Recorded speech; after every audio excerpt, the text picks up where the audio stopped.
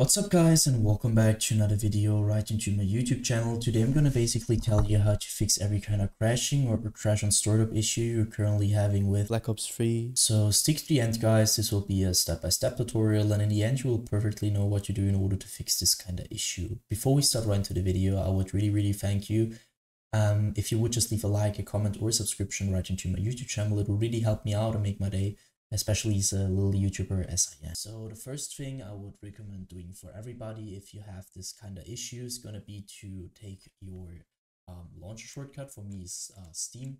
You could also have like Origin or EA or Epic Games. Sometimes games are on multiple launchers. So take the launcher where you downloaded it. You're gonna right click it. So right click for your mouse. And this tab will pop up. I want you to click on to run as an administrator. You're gonna hit that. What will happen is really simple. It will pop up your launcher. And once your launcher pops up, I want you to start your game over the launcher. So in the launcher and try to fix it by doing that. If this doesn't work, you're gonna close your launcher again.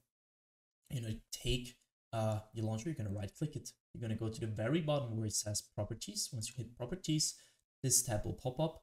You're gonna stick onto shortcut, but afterwards go to the right side where it says compatibility. And now as you can see, I have some settings and I want you to simply copy it. So let's quickly run through it. Compatibility mode, so you're gonna enable that. And afterwards you're gonna hit Windows and search for the latest version of Windows. For me it's Windows 8, but you could also be Windows 10 or 11.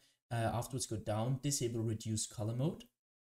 Disable run in 640 by 480 screen resolution. Disable full screen optimizations. Enable run this program as an administrator. That's really important. And afterwards disable register this program for restart. For me, I've done it so I can't hit apply. For you, you're gonna hit apply and hit OK. And what's that gonna do is by default you're gonna start or your PC is gonna start your launcher as an administrator in every game related to it. And so this little sign here will pop up when you restart your PC. And if this doesn't work, you're gonna take your game shortcut and do the same thing. So with the properties and run it as an administrator thing, and afterwards restart your PC, and this will probably fix it. So the next step, if this doesn't work, is gonna be to navigate to the very bottom where it says, like, you're gonna hit your taskbar, you're gonna right click, you're gonna hit the taskbar or task manager. This will pop up, and I want you to maximize it so we can see it better. Navigate to the top left corner and just check if you're on processes. If you're on processes, there's some things to do right now. As you can see, there's GPU and CPU usage, and if there is a high CPU GPU usage at the moment, that could mean that something is taking too much power or too much performance from your PC. So what I want you to do is going to be to go to apps and background processes, which are not related to your driver, so Windows or something like that. Just like, I don't know, for an app which is running in the background, and you're going to hit right click, and basically you're going to hit on end task, and do this with every single application or background process which is taking too much GPU or CPU power. Next thing I want you to do is going to be to navigate to the top left corner again. You're going to hit onto details. And now you need your game running for that, but I'm not running it right now, so that just doesn't really matter. Just do the same thing to your game, which I'm gonna do to the Adobe Premiere Pro. So you're gonna right click it. Once this tab pops up, I want you to click onto set priority. And now you need to hover over it. And as you can see, there's some settings which normally are normal, obviously. And I want you to click onto high or real time. You need to check it for yourself, but because on some PCs it will work with real time, some PCs will work with high. What's this gonna do is just running all your performance or some of your performance priority wise to your game, which will reduce your crash and startup probability. So afterwards, I want you to click onto startup. So again, left top left corner, click on startup. Afterwards, you need to disable every single process, every single app which is onto auto start, which you're not using, which is running all the time in the background. So for example, I don't know, if you don't want to have Razer Synapse, for example, you're gonna right click it and click on the disable. And I want you to do this with every single process or program which you don't want to run in the background. Once you finish with that, I want you to end this task. Next thing is going to be to go to the bottom left corner of your screen where you're going to click onto Windows, the Windows symbol, or just simply click onto your Windows key on your PC. You're going to hit settings. Once you hit settings, I want you to click onto system. And now, as you can see, we stick to display. I want you to identify your main monitor. So if you have two monitors, it doesn't really matter. If you have two monitors, it matters. You need to identify it. If you have one monitor, it doesn't really matter because there's only one. So you identify it, scroll down, go to scale and layout, where you can see change the size of text, apps, and other items. You need to change it to 100% as recommended. And the display resolution down here should be the same as in-game. So for example, if you have in-game like 1440 by 1080, I want you to change it to the same resolution which you're currently using in-game. Next thing you want to do is going to go to power and sleep.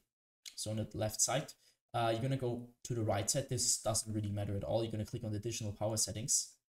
And now this tabs open up, and as you can see, there is choose your customer power plan. So I'm using balanced, but for some PCs, better using high performance. So your PC is going to be like, if it's performing better, it's reduce the crashing issue.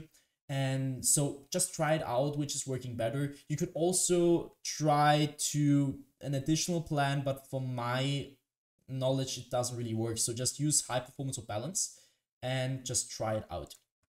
Next thing, go to storage. You're going to click configure storage sensor right now. Afterwards, you can see the settings. I want you to copy my settings every week, 14 days, 60 days. Afterwards, clean now, which will lead to help your PC reduce the temporary files which are not getting used by it. So just click on clean now. I'm not going to do that because it takes quite a while. So, and I did it. So go back once or twice. And next thing is going to be to click onto gaming. So once you're at gaming, I want you to click onto Xbox Game Bar, and you're going to stick it around the Xbox Game Bar. What I want you to do here is going to be to simply turn this off, because the Xbox Game Bar is going to suck a lot of performance, and you need your performance to use your game correctly. And especially in low end or bad PCs, this will lead to crashing or just crash on startup issues general wise. So just keep this off. And next thing is going to be to click onto captures. This will take quite a while.